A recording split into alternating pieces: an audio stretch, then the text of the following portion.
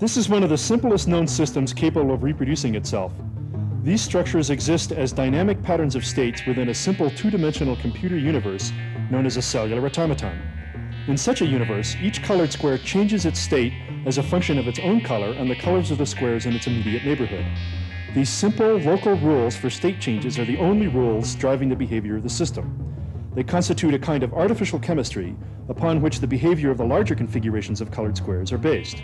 There are no rules in the system dictating the behavior of large collections of squares. Only the behavior of the individual squares is encoded in rules. Everything else emerges on the shoulders of this simple local chemistry, just as it does in the natural world. Let's see how it works.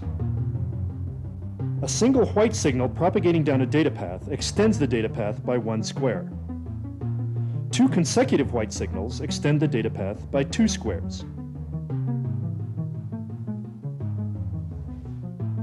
Two consecutive green signals construct a left-hand corner at the end of the data path.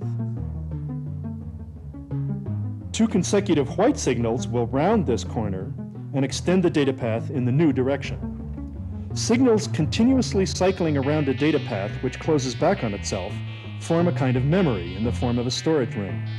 Copies of the cycling signals propagate down the data path tail, continually extending it.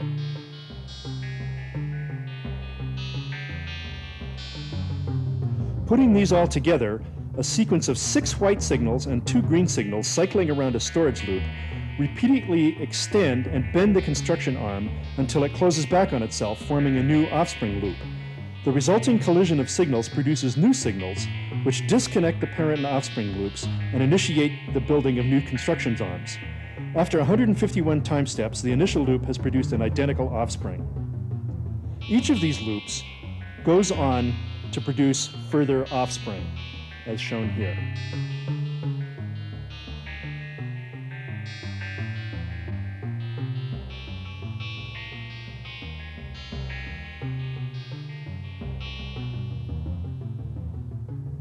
These loops continue to reproduce themselves as long as there is space to construct an offspring. When a loop encounters another loop in a potential offspring construction site, it withdraws its construction arm and erases the cycling signals, becoming an empty or dead loop. The square in the loop in the middle of the bottom row is becoming a dead loop.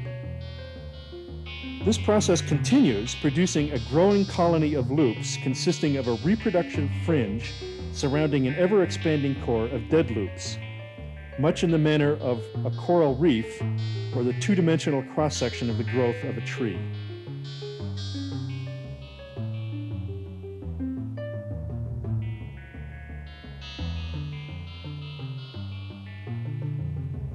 Here is the whole process running at full speed on a connection machine CM2.